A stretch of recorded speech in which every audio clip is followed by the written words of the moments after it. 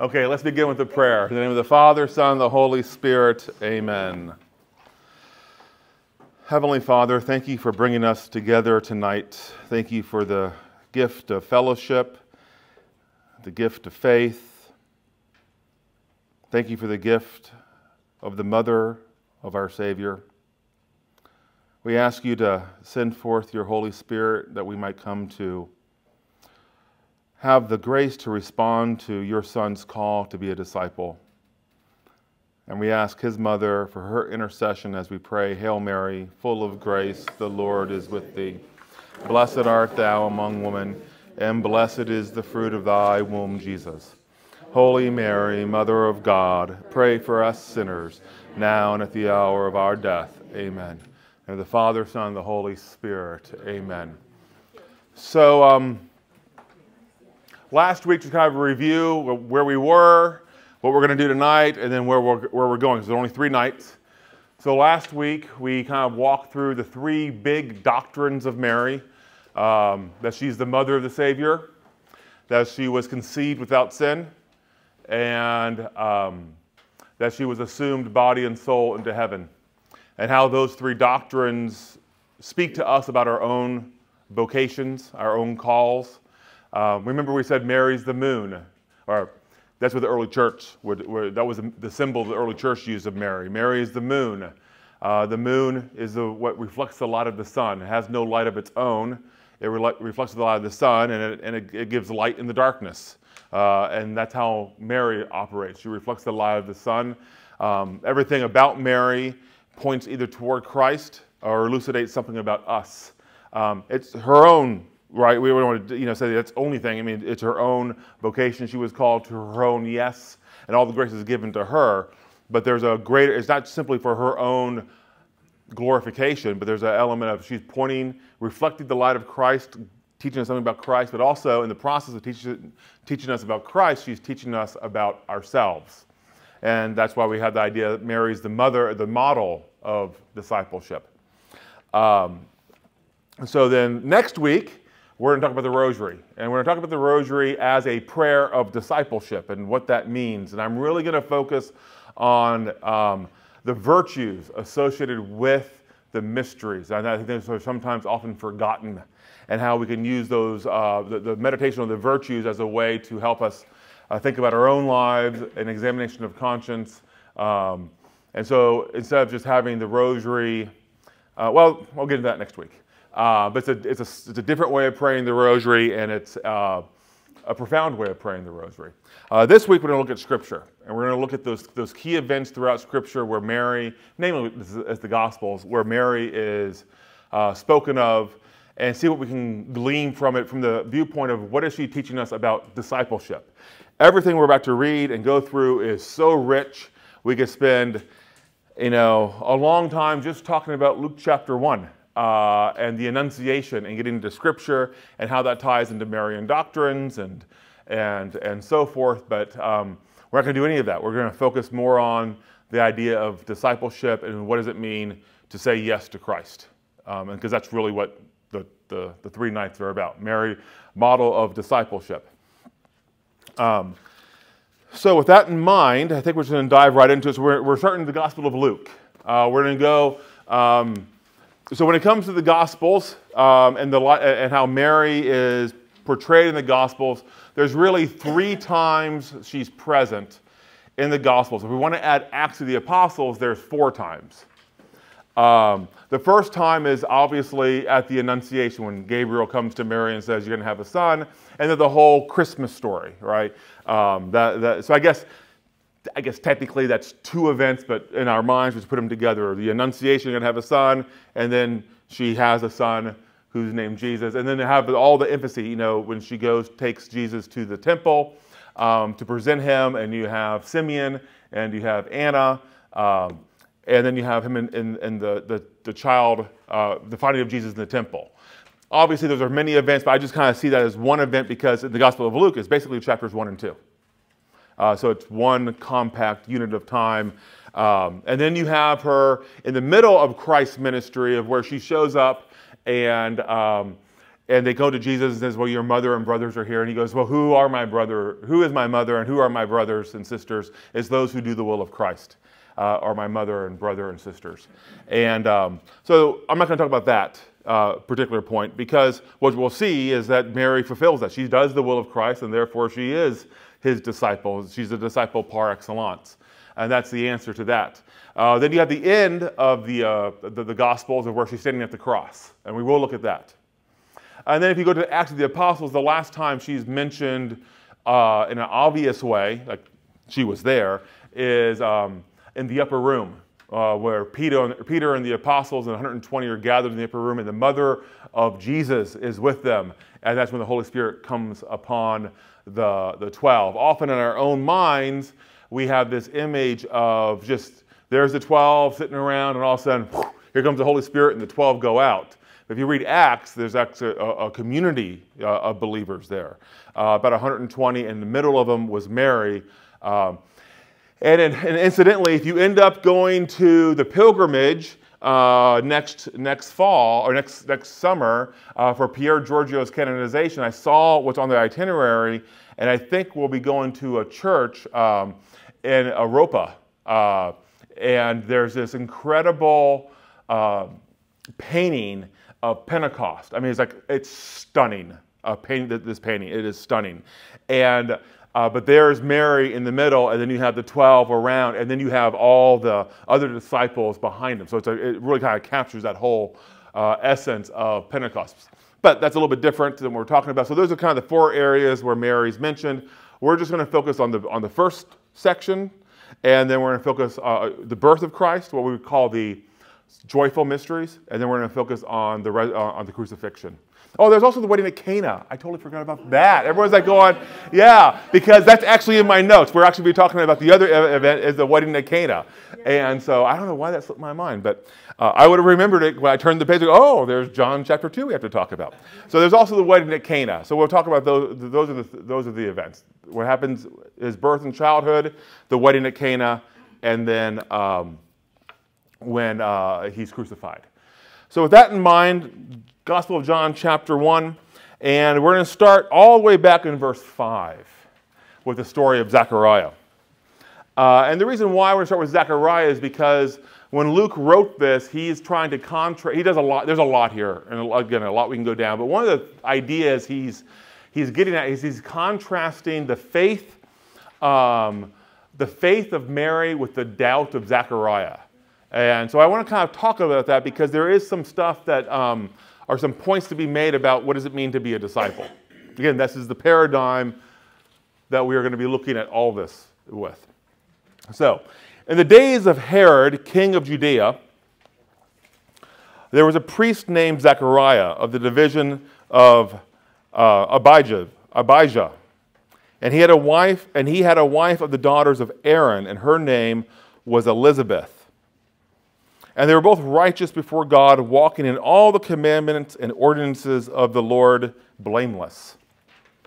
But they had no child because Elizabeth was barren, and both were advanced in years. I want to pause real quickly here and just kind of explain why this is somewhat important. In fact, I want to tie it into yesterday's gospel reading, because yesterday's gospel was about the rich young man. And there was that line in the gospel of where Jesus says, it's easier for a camel to go through the eye of a needle than for a rich person to enter into heaven. And the apostles were amazed and marveled at this idea. And so in the course of, as I think most of you know, I'm in diaconal formation. God willing, I'll get ordained in February, which means the last first 9 months or so of this year, I've taken homiletics. So I've become a little bit more critical listening to homilies. Not like, that was not a very good point or what, nothing like that, but in the sense of would I do this? Why is he choosing this and not that? And so I started thinking about that last night, and the reason why they were amazed that Jesus said that is because throughout the Old Testament, a sign of God's blessing was wealth. You'll have oxen in abundance, you'll have land in abundance. You have these things, and you'll have children in abundance.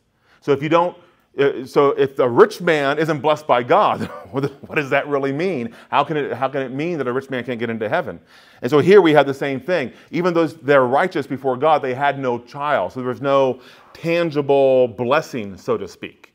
This is the ancient Jewish mind. This is why the idea of childhood and childbirth, it was so important.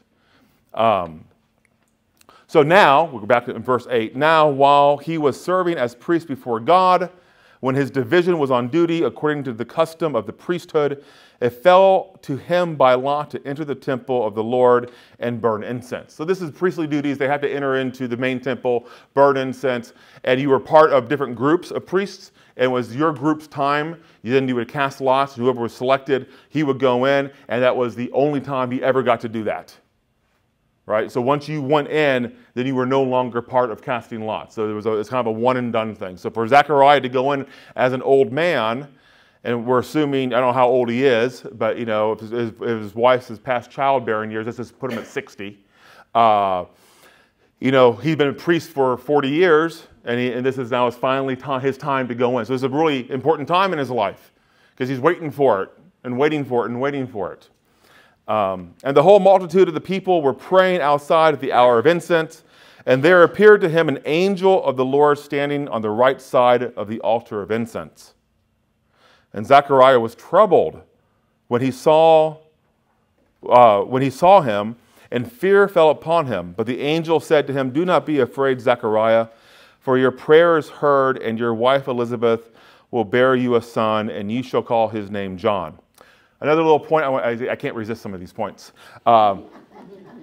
If Elizabeth is past childbearing years, so let's say they're in their 60s, when did Zechariah stop praying to have a child?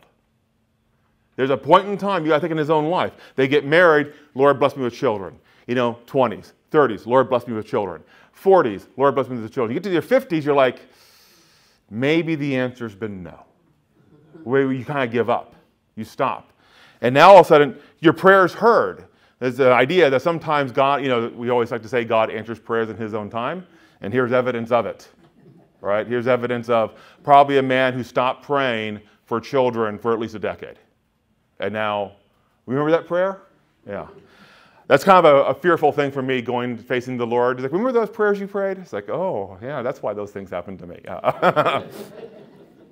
Anyway, and you will have, so this is Gabriel speaking, your prayer has been heard, your wife Elizabeth will bear you a son, and you shall call his name John, and you will have joy and gladness, and many will rejoice at his birth, for he will be great before the Lord, and he shall drink no wine nor strong drink, and he will be filled with the Holy Spirit, even from his mother's womb, and he will turn many of the sons of Israel to the Lord their God, and he will go before him in the spirit and power of Elijah to turn the hearts of the fathers to their children and the disobedient to the wisdom of the just, to make ready for the people a Lord prepared. Basically, this is the prophecy of John the Baptist. So he was 1 year younger than Jesus.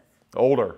He's older than Jesus. Older, yes. older. We'll have to find out exactly how much older he was than Jesus. But yes, John the Baptist was older than Jesus. So then we get back to Zechariah. Now, Zechariah says to the angel, "How shall I know this? For I am an old man and my wife is advanced in years." And the angel answered him, "I am Gabriel, who stand in the presence of God. And I was sent to speak to you and to bring you this good news. And behold, you will be silent and unable to speak until the day that these things come to pass, because you did not believe my words, which will be fulfilled in their time." And the people were waiting for Zechariah, and they wondered at his delay in the temple. And when he came out, he could not speak to them, and they perceived that he had seen a vision in the temple, and he made signs to them and remained dumb. And when his time of service was ended, he went home. After these days, his wife Elizabeth conceived, and for 5 months she hid herself, saying, "Thus the Lord has done to me in the days when he looked on me to take away my approach among men." So Elizabeth is thanking God because no longer will people look at her and say somehow she wasn't blessed by God. There's some hidden sin that held back that blessing. That would be like the Jewish mentality. So this is the idea. The kind of the point, Gabriel comes, Zechariah goes, I don't know about this. And he goes, okay, you're not going to talk. Okay? You're not going to talk for 9 months. Contrast with what happens with Mary. Verse 26. In the 6th month of what? The 6th month after John the Baptist was conceived. So John the Baptist is 6 months older than Jesus. In the 6th month, the angel Gabriel was sent from God to a city of Galilee named Nazareth, to a virgin betrothed to a man whose name was Joseph, of the house of David. And the virgin's name was Mary, and he came to her and said, Hail, full of grace, the Lord is with you. But she was greatly troubled at the saying and considered in her mind what sort of greeting this might be. And the angel said to her, Do not be afraid, Mary, for you have found favor with God, and behold, you will conceive in your womb and bear a son, and you shall call his name Jesus. And he will be great, and he will be called the Son of the Most High, and the Lord God will give to him the throne of his father David, and he will reign over the house of Jacob forever, and of his kingdom there will be no end. Okay, right there, everything is going exactly what happened with Zechariah. Obviously, Mary is not in the temple, but as we talked about last week, there's a tradition in the church that Mary was at evening prayer, or prayer during evening time when Gabriel came to her. She is startled, somewhat concerned. He actually says, don't be afraid. Something very similar, do not be afraid, Zechariah. Do not be afraid, Mary. So, there's fear. And then Gabriel says what's going to happen. Okay? And then we have Mary. And Mary said to the angel, How can this be since I have no husband? And the angel said to her, The Holy Spirit will come upon you, and the power of the Most High will overshadow you. Therefore, the child to be born will be called Holy, the Son of God. And behold, your kinswoman Elizabeth, in her old age, has also conceived a son. And this is the 6th month with her who was called barren. For with God nothing will be impossible. And Mary said, Behold, I am the handmaid of the Lord. Let it be done unto me according to your word. And the angel departed from her. So why did Mary get off without any type of punishment? Because she asked, right? And Zechariah asked. And I think there's a key. There's a couple keys to help us understand. The first one is that, well, let's start with Mary. I think it's probably easier to unlock this riddle starting with Mary. It begins by saying she was betrothed to a man named Joseph. Now, betrothal for the ancient Jews is not like engagement as we understand it. Betrothal, they were legally married, though they were not yet living with one another. So the idea that she had a legal marriage, it wasn't like they were waiting to get married. Okay, that's the first thing. And then she goes, well, how can this be since I have no husband? It was kind of an odd statement because she actually kind of has a husband. Okay, so this points to the idea that her and Joseph had to have made what's called a Josephite marriage. They had made a vow to be celibate within their marriage. Because technically, if you get really deep into it, it says, how shall this be since I have never known a man? Which is the Hebrew way about talking about marital intimacy. And so it's interesting that she asked this question when she's married, right? Not living together, but when she is betrothed, that she's, I have no husband. I don't have any type of intimacy with a man in that sense. And yet, why would she ask the question? Because in her mind, because if this puts yourself in her shoes, right? You're on the verge of getting married, right? You're betrothed, you're engaged, and you're going to have a son named Jesus, and you're like going, okay, I want to have kids anyway, right? That's not difficult. I'm 15 years old, that's probably how old she was, about 15. I'm 15. Joseph 17, 18, 19, 20, somewhere around there. We plan to have lots of kids, and one of them will be named Jesus. The question makes no sense if that was her mind. The fact that she would ask the question implies that she had made a vow of celibacy, and so had Joseph. And this is part of what's called so there's different communities in ancient Israel. You have the Pharisees. We know all about the Pharisees.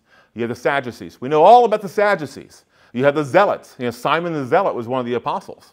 You have the Herodians. You have the scribes. These are all groups talked about in Scripture. But there was one group that's not mentioned in Scripture that we know a lot about because we found records of them in 1948 when a young shepherd boy was throwing rocks around the caves of the dead, around the Dead Sea, and he heard something break. And went in to investigate. He found all these jars. And he discovered the Qumran community. And that's where the Essenes lived. And the Essenes were a group of people who were dedicated to serving the Lord in a very radical way out in the desert. And there's evidence and suggestions that John the Baptist was associated with them, and Jesus had a deep association with them. And I'll just give you one little tidbit on why this is possible, and then we'll move on. But there's a curious scene, and I think it's the Gospel of Luke, actually, where Jesus says, it's time to prepare for the Passover. Go into the city, find the man who's carrying the water, and follow him. What's wrong with that story? Men don't carry water in ancient in Israel. It was not a man's job, period. It was a woman's job, except for the Essenes, because the Essenes lived separately. And incidentally, where the upper room was, that is where the part of Jerusalem where the Essene community was most active. So that's like a key point of showing how Jesus was very connected with his community. And so there's speculation that Mary and Joseph might have been. And the Essene community did take vows of celibacy. All right? And so there's a lot there. Anyway, my point is that Mary says, her question is asked out of, okay, I have this vow of celibacy. I don't understand how this is going to happen. Whereas we go to Zechariah, you have an old man, an old woman, they're past their childbearing years, and he goes, how's this going to happen? Gabriel says, well, because I told you it's going to happen, but he also could have said, there's precedents. Have you ever heard of a guy named Abraham and his wife Sarah? I mean, he was 100 and she was 90. So the idea that someone, a couple who's far beyond childbearing years would have a child is part of, it's the foundation of the Jewish religion. Abraham is the father of faith. He left his homeland at 75 for the promise to have a child. And now, everything is built upon that. Who's the son of promise? It's Isaac. And Isaac is the father of Jacob, and Jacob's the father of the 12 tribes. This is like big stuff. To question this is to question history, the history of your own religion. And so there, Zechariah is doubting something that's happened. Whereas Mary is saying, I don't understand that's going to happen because it doesn't fit to how I understand how God works. It's something brand new. That's the key thing. And so we have to be, so I think my point I want to make here is this idea of trust and what God is asking of us. And this is really comes down to, because she can't possibly understand. He gives her the answer. How's this going to be? I have no husband. He goes, because the Holy Spirit's going to overshadow you. And she's a younger too. Yeah. She has no knowledge versus the older. Well, we'll get to that in a second. I have a lot to say about how much Mary knew or didn't know. Yeah. Because the Holy Spirit will overshadow you. And that's how that conception will happen. It's a miraculous one that goes beyond what we understand or how we know human beings come to be. And so this idea of trust, because God will often ask us to do things. And we talked about this last week, how Mary's vocation was singular. She's the only person in the whole history of the world who was called to be the mother of God. Right? And all of our vocations are not singular. In other words, there are lots of people who are married. There are lots of priests, lots of deacons, lots of potential deacons, lots of husbands, lots of fathers, lots of mothers, lots of wives, right? These are all vocations, right? Nothing we have in singular. And yet, how often do we do what Zechariah does? And this can't happen. I don't have that. I don't have this ability. I can't do that. And we doubt. And we doubt, and then we ask for a sign. Because he doesn't sit there and say, I don't believe. He says, how shall I know this? How many of us have said the prayer, Something to the effect of, Lord, can I just have a burning bush?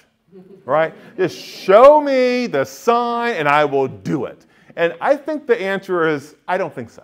I don't think if I showed you a sign, you'd be any more willing to do it than if I didn't show you a sign. Because when Moses got the burning bush, he didn't question God once, twice, or 3 times. He questioned God 5 times and gave 5 different excuses why he couldn't do what God was asking him to do. And so the first step, we talked about discipleship. What is a disciple? A disciple is someone who has made a commitment to follow Christ. Well, what does that mean? It means following Christ in our day-to-day life. And I will submit to you that the essence of discipleship is this prayer, the prayer that's on the opening sheet. Okay, this is called the Susape. It's by Saint Ignatius of Loyola. And this is the prayer. If you're bold enough to say it, then say it. But you're really giving yourself to God. Let's walk through it. This is what Mary did. Take, Lord, and receive all of my liberty. All my freedom, I want to give it to you. My memory. Now, memory is a technical phrase for kind of what you think about. What you think about. So you have to have all my thoughts. My understanding is what you kind of desire to know. It's like, so for example, I know lots of things. What do I want to dwell upon? What do I want to think about? And then what does the Lord want me to know in an active way where I'm actually pursuing some type of knowledge? It can be anything. It doesn't have to be academic. This is very broad, okay? And my entire will. That means everything that I desire, I give it all to you. All that I have and possess. I want you to take it, Lord. Thou hast given all to me. To thee, O Lord, I return it. And then, the most petrifying line of them all is thine. Dispose of it wholly according to thy will. Give me thy love and thy grace, for this is sufficient for me. So you're handing him your whole life. Have you heard of Scott Hahn? A lot of people have heard of Scott Hahn. Scott Hahn's wife is Kimberly. And when Scott converted, Kimberly did not convert. And she was actually thinking about divorcing him. She was getting counsel to do for divorce and stuff. And she went to her dad, who was a preacher. And her dad said, "Are you praying that prayer that I taught you?" And she said, "No, I'm not." And the prayer, and he goes, "Well, I think you need to start doing it before we make any decision." I don't have the prayer memorized, but it was something to the effect of, "Lord, I will go where you want me to go, do what you want me to do, say what you want me to say, just make the path clear to me." She refused to say that prayer because of what it might lead her to. And that was conversion. So this is what a disciple is. A disciple is someone who goes, "Yeah, I'll follow you, Jesus." And he's like, "Really? I don't know about that. Are you willing to kind of go wherever I want you to go?" And so this is the prayer of the disciple. The prayer I would recommend that you pray every single day. And you're just kind of giving yourself to God because you don't know where He's going to lead you. And the idea of trust is also important. And I've been thinking about this a lot lately because, as I mentioned, God willing, I'll get ordained to the diaconate in 3.5 months. And so last week, I was actually talking to a priest friend of mine, and he goes, "Oh, how's it going?" And I said, "Oh, some days it feels pretty good, and other days I'm trying to figure out how do I get myself out of this mess." And unlike you, he didn't laugh. He was not, because that's not very funny at all. He didn't say that, but I could tell by the look on his face. And I said, "Well, look," I got back up. I said, "Look, I was married. My wife and I celebrated 25 years this year." I said, "When I got married, the vows, in sickness and health, and good times, bad times, sickness and health." What's the other one? Everyone's forgotten. It's like, what? Money, rich or poor, good time. And so when I was 24, I got married. I was like, "Yeah, rich, happiness, good times." What's all this other negative stuff? That's never going to happen to us, right? Because you're so naive. You're thinking about it. And all of a sudden you get married, and all of a sudden life comes at you. And I've had a blessed marriage. Okay, it has not been bad, but there's been hard times where it's like it hasn't been like Care Bears and clouds all the time, which is kind of good because Care Bears and clouds. But no one's laughing at me. Okay, but no, seriously. But now at 50, I'm looking into it and thinking to myself, I know what's in store for the next 25, 30 years. There's a lifelong commitment. right? And so there has to be that level of trust, because I don't know what's going to happen. I know there's going to be good things, but also going to be a lot of difficulties, because it's the nature of being a leader in a community. And the diaconate is one where you give yourself to service of the bishop and the pastor whom you're under. It's a lifelong commitment. And so it's not something you just kind of, it's not, I'm just going to volunteer in a new way and then I'm kind of tired of this, I'll just walk away. That's not what it is. So this idea of trust, of saying, I'm going to give myself to you, Lord, and wherever you lead me, I'm going to trust that. I'm going to trust that you lead me down the path that you want me to go. And that's a really profound idea. So a disciple is someone who says yes to the Lord and seeks to follow his path, the best of his or her ability in the life he or she has been given, with a trust that says, what happens to me is for my own ultimate good, even if I don't necessarily understand it at this moment. If I don't understand it at this moment. Because he's an all-good God. And as we know, as we'll see, Mary did not have the easiest life. The easiest life. And it goes back to her knowledge, too. The idea of that, what did Mary know? We'll talk about this later on, but Mary, because she was without sin, that means her mind was not darkened by sin. So she had an intellect which goes beyond anything that we understand. And she could read Scripture because she was a little Hebrew girl, and there's a good chance she knew how to, at least, if she couldn't read Scripture, she at least heard it. And she heard it in a way that we don't hear it because she's without sin. Her mind was illumined in a way that our minds isn't. And so when she found out she was going to be the mother of the Savior, well, she knew what the Savior was going to go through. She wouldn't know the specifics. She wouldn't know that crucifixion was waiting for him, but she knew that a hard life that ended in death was waiting for him. And so by saying yes to this, she was saying yes to the whole vocation to be the mother of the one who was going to carry the sins of the world. And she might not have understood the way that the words I'm using, because we have 2,000 years of history, theology, ways of talking that were not privy to her. But at the same time, I guarantee you she understood it in a way I don't understand it, even if the words were a little bit different. So when she said yes, it was like, yeah, good times and bad times, they're both coming my way. I embrace it fully. This idea of trust, that we just embrace everything that the Lord is willing to give us. It's a hard thing to do, which is why the Susape, that prayer, is so important, because it reminds us that it's your will, not mine, and all I have to do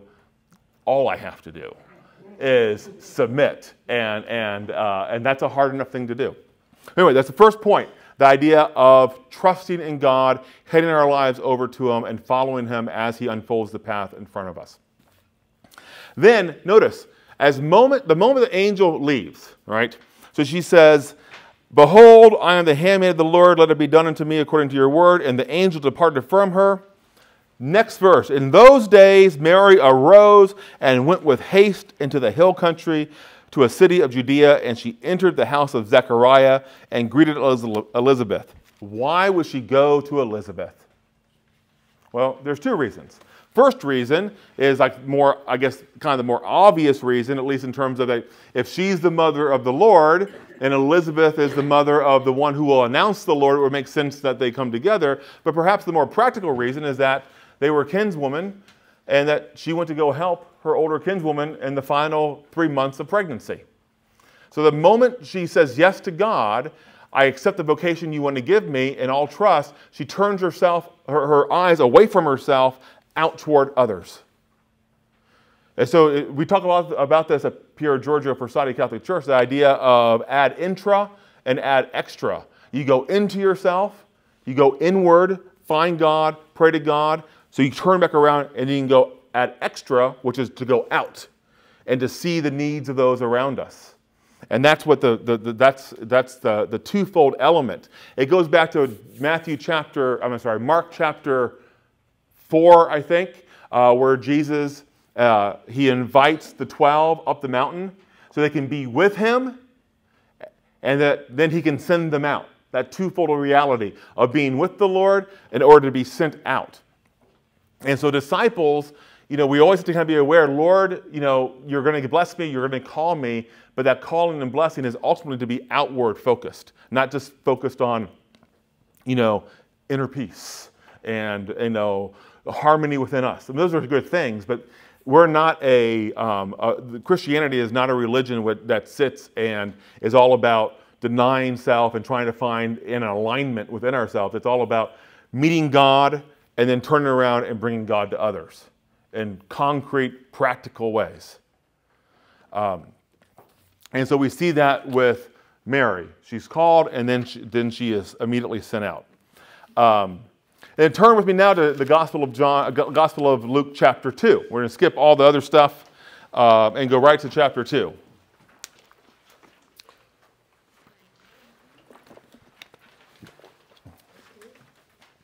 Now, you know these stories, but I think it's just kind of a... I'm trying to look at my time, trying to balance how much I want to read and how much I need to talk. I think I just want to read it. I think I want to read all of chapter 2. I think the reason why is because so often, especially us Catholics, I've taught enough to know that I guess it really hit home. My second or third class I ever taught, and I was in my early 30s, and it was a Bible study. So I said, okay, pull out your Bibles, and no one brought one. And I was like, okay, well, I'm talking to Catholics. It's a Bible study, and no one brings their Bible. And the idea is just to talk about Scripture without actually looking at Scripture. And I think there's power within Scripture, and so I want to just read all of chapter 2 and let you go. You've heard these stories. It's the birth of Jesus. It's when he meets Simon. Mary meets Simeon and Anna, and it's when he's found in the temple. But to hear the stories, so we have a framework of kind of what we're going to be talking about, okay? I think that's really important. In those days, a decree went out from Caesar Augustus that all the world should be enrolled. This was the first enrollment when Quirinius was governor of Syria, and all went to be enrolled, each to his own city. And Joseph also went up from Galilee, from the city of Nazareth to Judea, to the city of David, which is called Bethlehem, because he was of the house and lineage of David, to be enrolled with Mary, his betrothed, who was with child. And while they were there, the time came for her to be delivered, and she gave birth to her firstborn son, and wrapped him in swaddling clothes, and laid him in a manger, because there was no place for them in an inn. And in that region there were shepherds out in the field, keeping watch over their flock by night. And an angel of the Lord appeared to them, and the glory of the Lord shone around them. And they were filled with fear. And the angel said to them, "Be not afraid, for behold, I bring you good news of a great joy, which will come to all the people. For to you is born this day in the city of David a Savior, who is Christ the Lord. And this will be a sign for you, and you will find a babe wrapped in swaddling clothes and lying in a manger." And suddenly there was with the angel a multitude of the heavenly host praising God and saying, "Glory to God in the highest, and on earth peace among men with whom he is pleased." When the angels went away from them into heaven, the shepherds said to one another, "Let us go over to Bethlehem and see this thing that has happened, which the Lord has made known to us." And they went with haste and found Mary and Joseph and the babe lying in a manger. And when they saw it, they made known the saying which had been told them concerning this child. And all who heard it wondered at what the shepherds told them. But Mary kept all these things, pondering them in her heart. And the shepherds returned, glorifying God and praising God for all they had heard and seen, as it had been told them. And at the end of 8 days, when he was circumcised, he was called Jesus, the name given by the angel before he was conceived in the womb. And when the time came for their purification, according to the law of Moses, they brought him up to Jerusalem to present him to the Lord, as it is written in the law of the Lord, every male that opens the womb shall be called holy to the Lord. And to offer a sacrifice according to what was said in the law, a pair of turtle doves or 2 young pigeons. Now there was a man in Jerusalem whose name was Simeon, and this man was righteous and devout, looking for the consolation of Israel, and the Holy Spirit was upon him. And it had been revealed to him by the Holy Spirit that he should not see death before he had seen the Lord's Christ. And inspired by the Spirit, he came into the temple, And when the parents brought in the child Jesus to do for him according to the custom of the law, he took him up in his arms and blessed God and said, Lord, now lettest thou thy servant depart in peace according to thy word. For my eyes have seen thy salvation, which thou hast prepared in the presence of all peoples, a light for revelation to the Gentiles and for glory to thy people Israel. And his father and his mother marveled at what was said about him. And Simeon blessed them and said to Mary, his mother, Behold, this child is set for the fall and rising of many in Israel, and for a sign that is spoken against, and a sword will pierce through your own soul also, that the thoughts of many hearts may be revealed. And there was a prophetess, Anna, the daughter of Phanuel, of the tribe of Asher. She was a great age, having lived with her husband 7 years from her virginity, and as a widow till she was 84.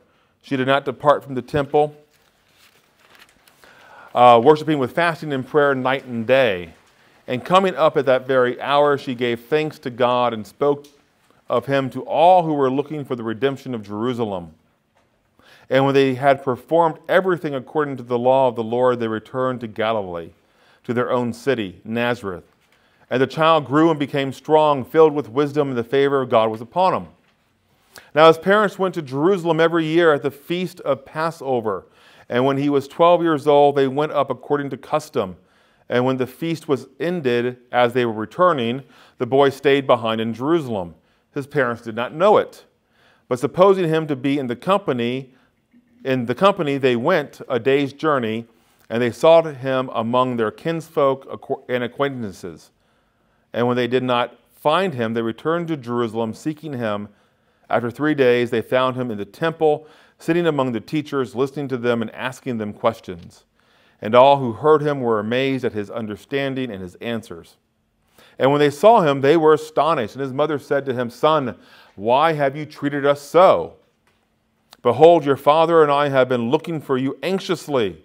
And he said to them, How is it that you sought me? Did you not know that I must be in my father's house? And they did not understand the saying which he spoke to them. And he went down with them and came to Nazareth and was obedient to them. And his mother kept all these things in her heart. And Jesus increased in wisdom and in stature and in favor with God and man. Okay. Long chapter. There's basically just one point I want to make it. And that's twice we hear that Mary kept all these things in her heart. And then once we hear that she was marveled at what was being told her, and that was from what Simeon says. We can only assume she also kept that in her heart. It wasn't like just these two things and I forgot everything else. She kept all these things in her heart. So a disciple is someone who trusts in God. A disciple is someone who's outward looking. And a disciple is someone who is prayerfully reflective on how God acts in his or her own life. This is like really important. Because often I think as Catholics, we think that prayer is, okay, I'm going to get my rosary, which is kind of something ironic for me to say that because we're going to talk about the rosary next week. But, we're going to pray the rosary, we're going to go to Mass, we have our Hail Marys, we have our Fathers, we have our Glory Bees, we have our devotions. And prayer is much deeper than that. At the heart of it, it is a relationship with God. And that God is active in our lives. The only way we can begin to reflect or know how God is active in our lives is if we actually reflect on what God is doing in our lives. There's moments of time where we have to kind of step away. And so when I talk about prayer, think about what Mary did. She has a child in a cave, more or less. The swaddling clothes is a beautiful image. It was rags. That's what it really means. It was rags. And it was a feeding trough. Right? We got to get the crest scene, as beautiful as that is, out of our heads. Okay? Because sometimes that image saturates or kind of, what's the word I'm looking for? Disinfects the reality of what really happened. And all of a sudden the angels show up. That's the shepherds. We saw angels. And she starts thinking about these things, And she knows Scripture. She knows the Messiah is supposed to be born in Bethlehem. And she knows what happened to her with the Annunciation. She's in Bethlehem. And so she has to, there's an element of what is God doing? Where is God leading us? Though she had to walk in faith and she had to walk with trust. You know, she knew she was the mother of the Savior. She did not know. And she knew the Savior had to be born in Bethlehem, but she did not know the Savior would be born in a manger, in a cave, outside of Bethlehem, wrapped in rags and put in a feeding trough. She wouldn't know those things. So the idea that she would reflect upon why is God doing this, the humility of God that would have had to have been exposed and revealed to her in this way. To think that God, if Jesus is God, which he is, then he could have chosen to be born in any circumstance he wanted to be born in. And so he didn't choose to be born in a palace of gold.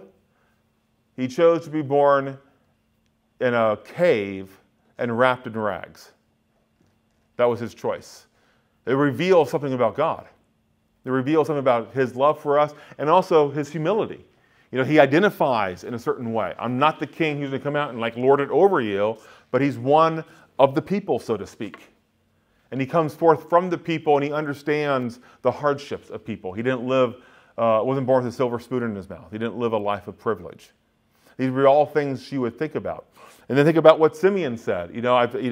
He takes, to go back a page, my own eyes have seen thy salvation, which thou hast prepared in the presence of all peoples, a light for revelation to the Gentiles and a glory for the people of Israel. Behold, and then he says to Mary, behold, this child is set for the fall and rising of many in Israel, for a sign that is spoken against. And a sword will pierce your own heart. Or it says in this translation, your own soul, that the thoughts of many hearts will be revealed. Her own suffering within his life, the own aches she would have to feel.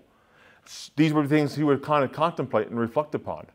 The heaviness of her own vocation. But the vocations are not. If we're given a vocation to carry out, and like we talked about last week with St. Elizabeth Ann Seton, she had many vocations, and so does everyone in this room. It's not like, okay, well, this is it, and I'm just on track, and I'm never going to be dissuaded from anything again. We're constantly being called throughout our lives in different ways to respond to the Lord in different, as He opens up this path that we're walking down. We like to think that the highway, the road that the Lord is leading us on is not a road which is perfectly illuminated all the way to heaven. It's a road where we can maybe see like 4 feet in front of us, 5 feet in front of us. It's step by step. It's an act of faith. We don't really know where we're going or how we're going to get there. We're just being led, right? And so it's the next step. Okay, Lord, now what's next? What's next? And what we want to do is we want to plan and organize everything all laid out. And my life is now perfectly planned and never will be disrupted. And we all know how foolish that is. And then think, the idea that in the temple, they lose. See, I want to talk a little bit about this because someone once asked me, weren't Mary and Joseph bad parents since they left their kid in Jerusalem? And I was like, well, first of all, I think it says Jesus chose to stay behind. Okay, I think that's kind of the first thing.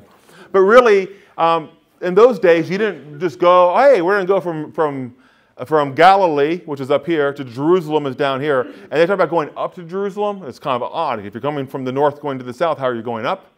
Because Jerusalem's on a hill. So you have to go up to Jerusalem. You didn't go by yourself. You went with a caravan, a group of people.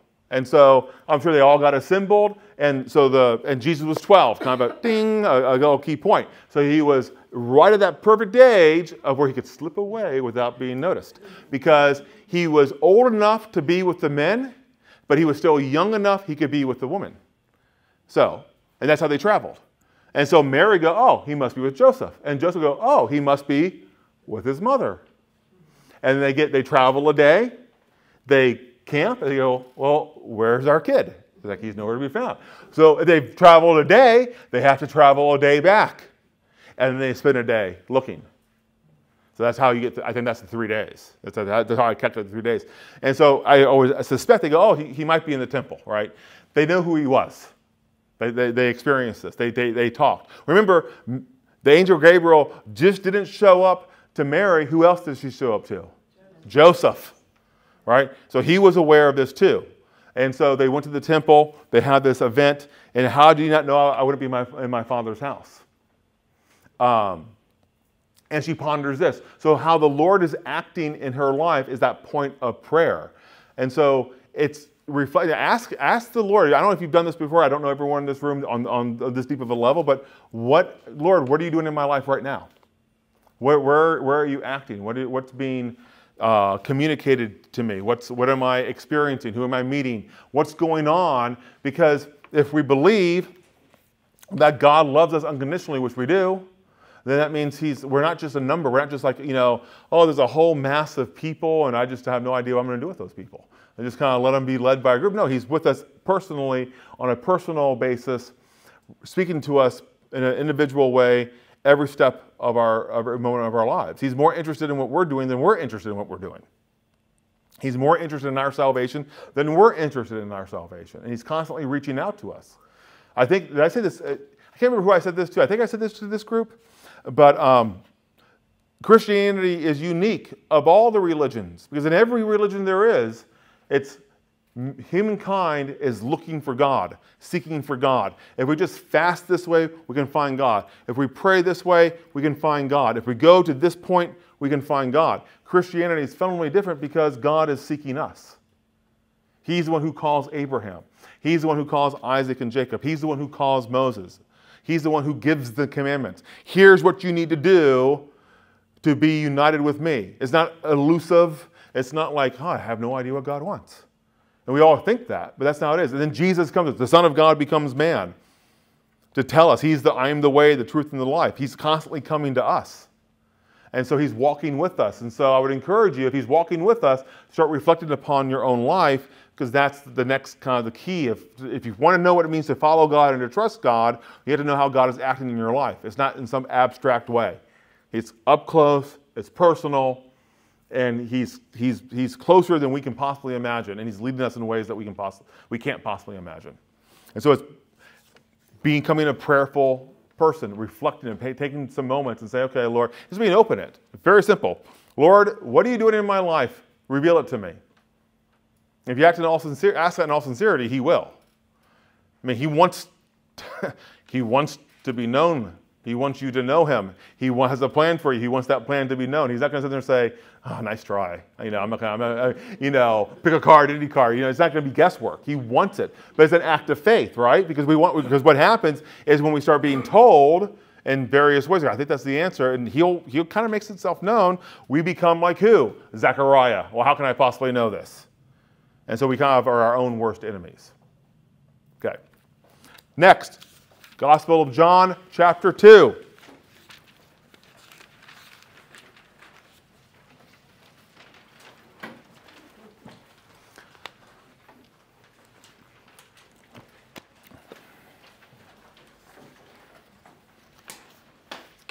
On the third day, again, this is a story we all know, the wedding at Cana. On the third day, there was a marriage at Cana in Galilee, and the mother of Jesus was there. Jesus was also invited to the marriage with his disciples. When the wine failed, the mother of Jesus said to him, "They have no wine." And Jesus said to her, "O woman, what have you to do with me? My hour is not yet come." His mother said to the servants, "Do whatever he tells you." Now 6 stone jars were standing there, each for the Jewish rites of purification, each holding 20 or 30 gallons. Jesus said to them, "Fill the jars with water," and they filled them up to the brim. And he said to them, "Now draw some out and take it to the steward of the feast." So they took it. And when the steward of the feast tasted the water now become wine, and did not know where it came from, though the servants who had drawn the water knew, the steward of the feast called the bridegroom and said to him, "Every man serves good wine first, and when men have drunk freely, then the poor wine. But you have kept the good wine until now." This, the first of his signs, Jesus did at Cana in Galilee and manifested his glory, and his disciples believed in him. Again, story we've heard many, many, many times. And I want to focus on, so the title or the theme that we're having this week and the weeks around on either side of it is Mary, the model of discipleship. So I want to look at this not so much in terms of what Mary teaches us about what we ought to do, but teaches us how we ought to act as a disciple. So she becomes the model of how we ought to act. And so, again, she sees a need. She goes to the Lord with the need. And then she looks at the people and she says, well, do whatever he tells you to do. And I think this is what it means to be a disciple. When people come to us for advice, and I'm keenly aware of this because of my kids. I'm at the age of where you have, because my youngest is 16, my oldest is 23, going on 24. And so there's a shift that takes place as parents. You go from command to counsel, right? And it's just what happens, because there's a point in time they got to make their own decisions and for good or for ill. And there's also a point in time where you can't possibly know what the best decision is. You don't have your own advice. But the problem is that what I kind of find myself thinking about a lot is, am I giving them the best advice, or my advice, or I'm teaching them to look to what Christ would do? And so often it's like, well, no, this is what you need to do. And I'm just going to tell you, right? Because I'm right. You play that card. Well, I'm 50 and you're 17, so I think there's a difference in wisdom here. But you play this card, but you don't really know. And I referenced my 17-year-old because last night we were down by the fire pit and he started talking about college.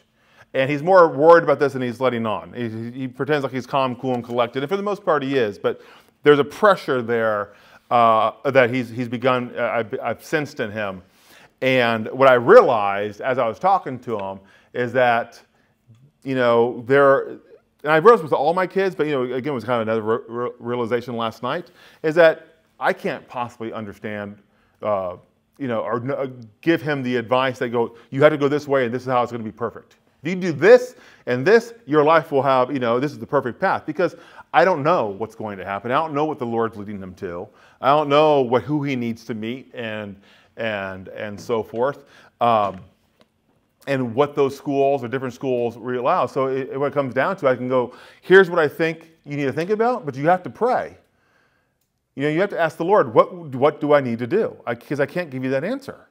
And he doesn't like it when I tell him what I think he should do. He doesn't like that answer either. Because, what he wants is like, John, look at me. Here's the burning bush, right? And that's what he wants. He wants the sign and have all his problems go away. And so as disciples, we have to be very aware of that.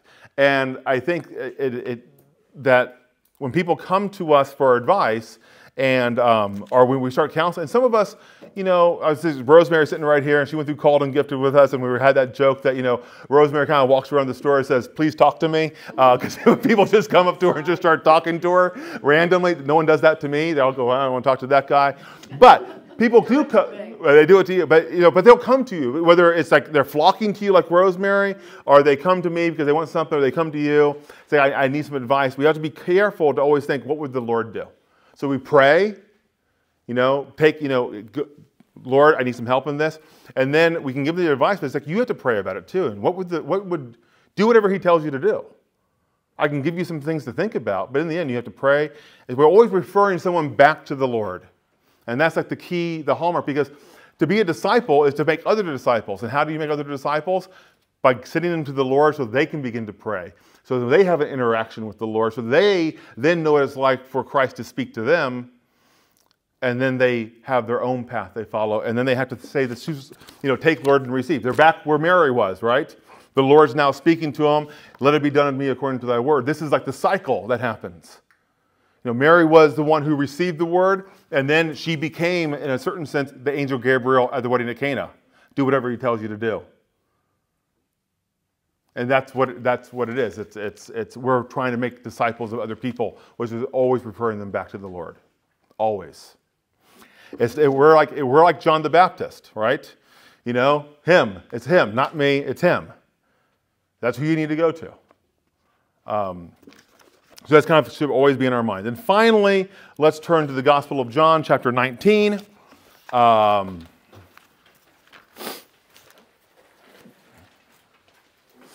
on the last page. I'm not going to read the whole thing. This is the crucifixion of Jesus. So it starts off, verse 1. Then Pilate took Jesus and scourged him, and the soldiers plaited a crown of thorns and put it on his head. And this is where, they chant. We hear this every single Good Friday, I believe, is the Gospel of John. crucify him, crucify him. He makes the sign, Jesus of Nazareth, the King of the Jews. He carries the cross out to Golgotha. He gets crucified. They start throwing dice for his clothes. And then in verse 25, we have a shift from this horrible scene to the scene of intimacy between him and his mother and the beloved disciple. So the soldiers did this, but standing by the cross of Jesus were his mother and his mother's sister, Mary, the wife of Clopas, and Mary Magdalene. When Jesus saw his mother and the disciple whom he loved standing near, he said to his mother, "Woman, behold your son." Then he said to the disciple, "Behold your mother." And from that hour the disciple took her to his own home. Again, there's a lot to talk about. We talk about Mary being the spiritual mother of us. We talked about that last week. We can talk about the role of the beloved disciple. But I want to talk about the final thing that we really don't like to talk about, and that's the idea of suffering. And I don't mean suffering because suffering is going to come our way. I always joke that if you're a Star Wars fan, in the first Star Wars movie, C-3PO says, "Suffering is our lot in life." Right? That's how I think about it, and we all associate that. There's parts of life. It's just to be a human being alive means we're going to suffer in some way, shape, or form. And I don't mean in all the possible ways we can suffer, right? Because we know illness is going to come, we know death is going to come, we know heartache, failure, all those things are going to happen, okay? But I mean here the suffering because of your vocation. Why is Mary at the foot of the cross? Because she said yes 35 years earlier, "Let it be done unto me according to thy will." And so taking upon us that, and we know what this means in terms of like husband and wife and mother and father. We all suffer because, for the sake of, and sometimes because of our spouses, and for the sake of, and sometimes, a lot because of our kids and jobs and so forth. But you got to think, if you're called to be a disciple, you're called to be that witness. Suffering and persecution is going to come your way by virtue of the fact you're just trying to live a life that Christ is asking you to live. It's just going to happen. And so, it's the eighth beatitude. Blessed are those who are persecuted for the kingdom of God. It's going to happen. And it's a point of where we say, yes, that's part of it. So often I have found myself, thinking, why is God allowing this to happen? I mean, I said yes to him. And it's precisely because I said yes to him that he's allowing it to happen. You can't walk with the Lord without having some type of suffering come your way because you've said yes. And so embracing that moment of the cross and realizing that that's when we're most united to. We can unite all of our sufferings to him, right? To the crucifixion. Everything we endure, whether it's physical or psychological or emotional, whether it has to do with anything that you can imagine. But really, for me, and that's what I want to communicate to you guys, is that when we say yes to the Lord, don't be surprised, and what we say yes to becomes a point of persecution and suffering by the very fact you said yes to it. And that's something that we need to embrace and realize that Mary said, yes, I'll be the mother of the Savior, which meant 35 years later, roughly thereabouts, she's standing at the cross, watching her son die a horrible death. And yet, on the other side of it, she was also the one, according to tradition, was the first one he appeared to when he rose from the dead. And then she was there at Pentecost and was out there for the outpouring. So she was there on the other side of it too. But to pass through that crucifixion and suffering is part of what it means to be a disciple, and we can't ever get away from it. So just by way of summary, there were kind of 5 big ideas I wanted to communicate tonight. The first one is trust. Trusting what God has to lead us to, that he when he calls us, and it can be scary.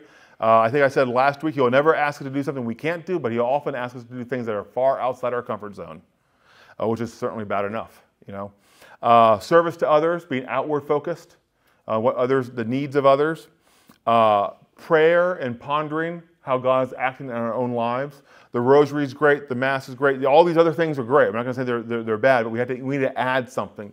Moments of time where we reflect on how God is moving in our lives. That's the only way we can hear him, to begin to discern those movements. Referring all things back to Christ, especially when we're trying to help people. do whatever he tells you to do. I can counsel you, but in the end, you got to pray and you got to make the decision.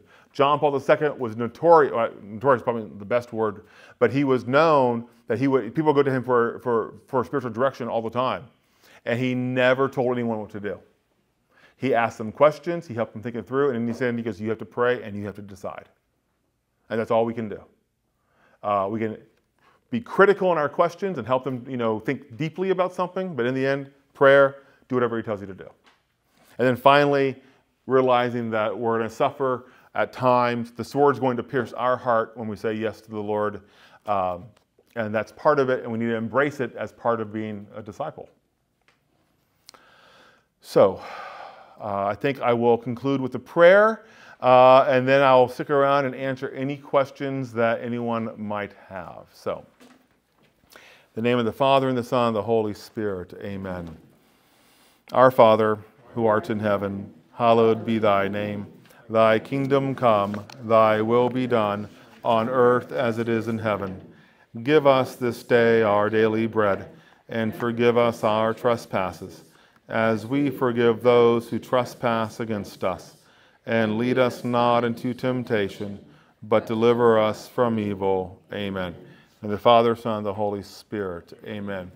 Thanks for listening. Have a good night.